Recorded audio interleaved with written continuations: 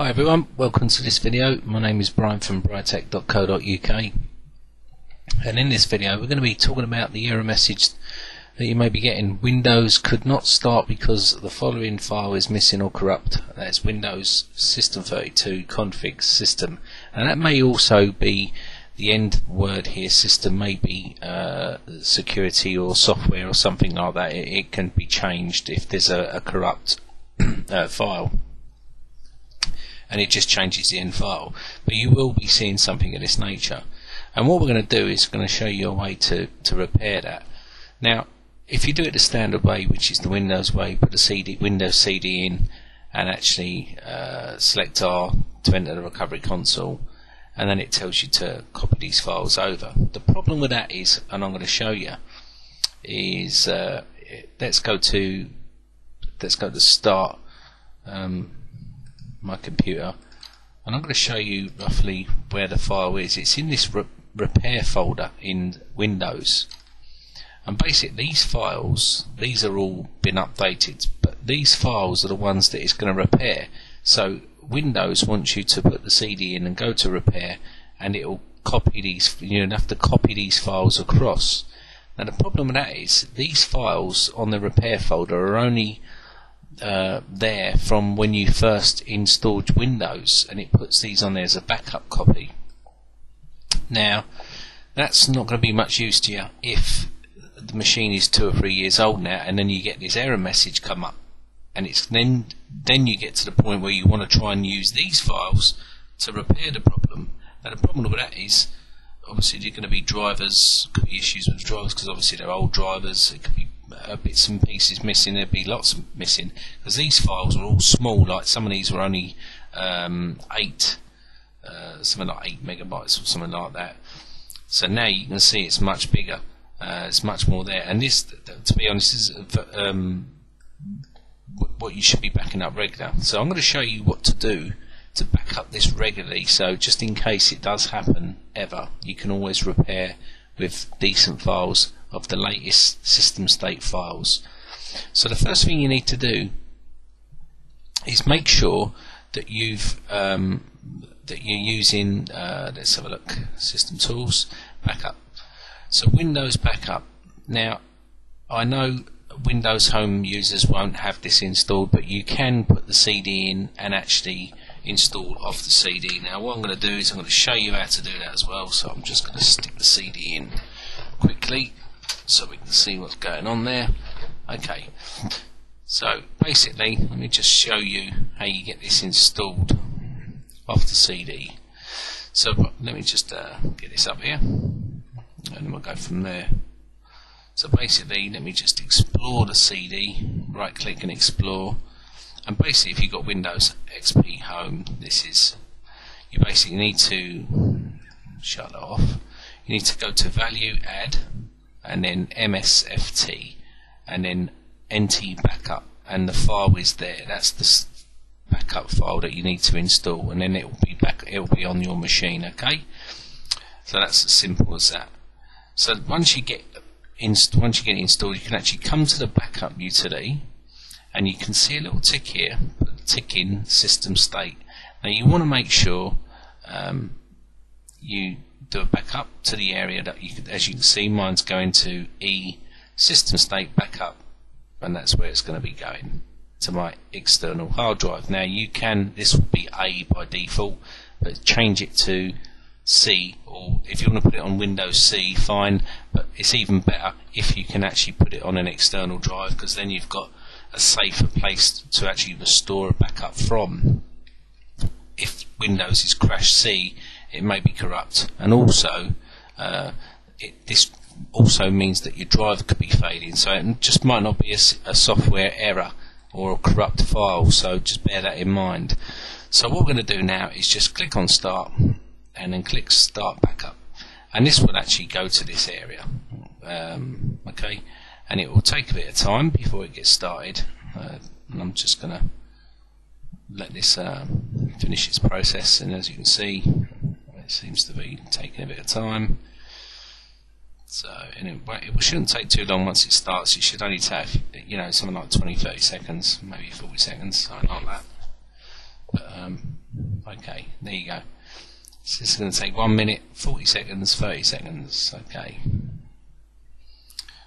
So I'll just let this, and as you can see, it's just transferring that file, all them files. You can see it just flickering there. System32, it's taking all them files over, all the good files that you're going to need to back up this problem. Okay, and this is the right way to do it, the better way to do it as well, because obviously you're going to get the latest system state rather than one that was 2 years ago when you first installed Windows, or how long ever it was that you did it. Okay. Now I can understand that you may not have done that, and you may be in a bit of a dilemma and you've only got the old ones, but I'm going to show you another way to do it as well. So close that off. That's done. So the next way, what you need to do is you need to get yourself a CD called Ultimate Boot CD for Win. Okay, and I'll put that in the description. So basically, once you've booted up Ultimate Boot CD for Win, it's an actual virtual environment or pre-installed environment where it goes onto a disk, onto an actual boot disk, and you boot it up and it goes to this sort of screen here, and this is what you get. So I'm just going to come in here, and then you want to go to Programs and Registry Tools, and actually come down to Registry Restore Wizard. So click on that. And as you can see, the drive is all in good working order, so we know the drive's not failed, otherwise it would say drive not found. So this is a good way to look at the drive to make sure that it's not failed or in any sort of way.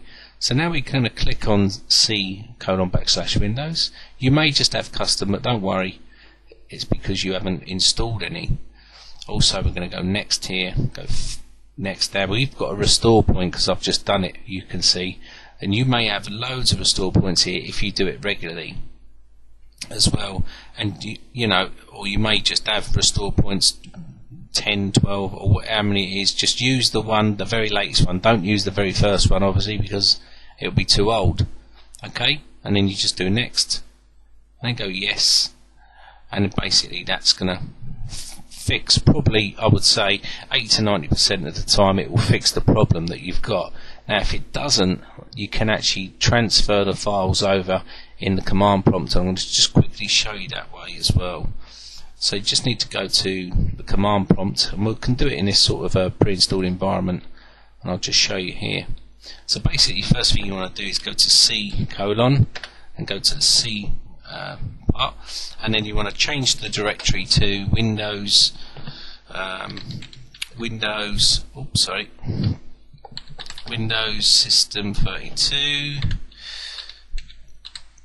System32 and /, and then you want to go to config,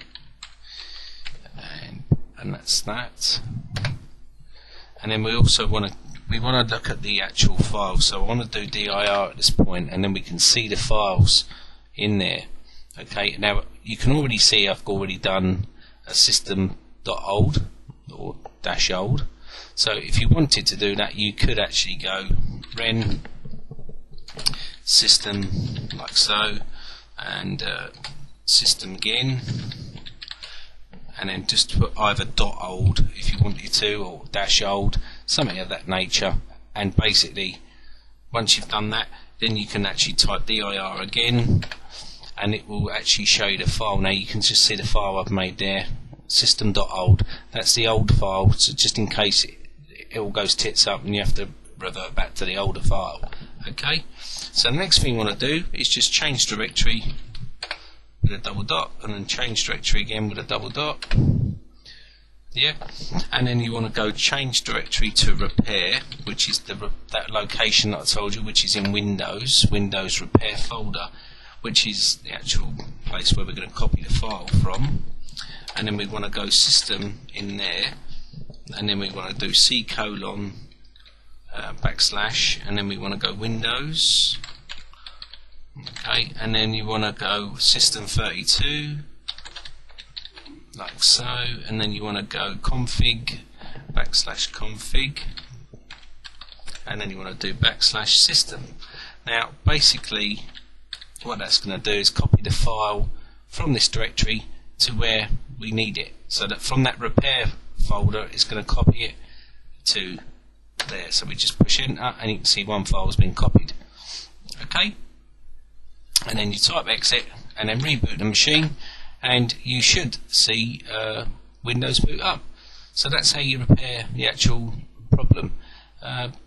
Now if that doesn't work, obviously if that doesn't work, you'll have to go through some other methods, but I mean that pretty much should do it really.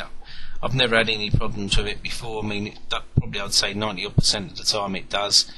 Other than that, it's normally a drive problem. If there's other problems with the drive, then you'd have to take a different approach to it. Okay, my name is Brian from Britec.co.uk. Hope this has solved all your problems. Please leave your comments and please join my channel. Any questions you have, post them up there and I'll try and do my best to answer them for you. Okay, I'll be making some more videos in the future. Bye for now.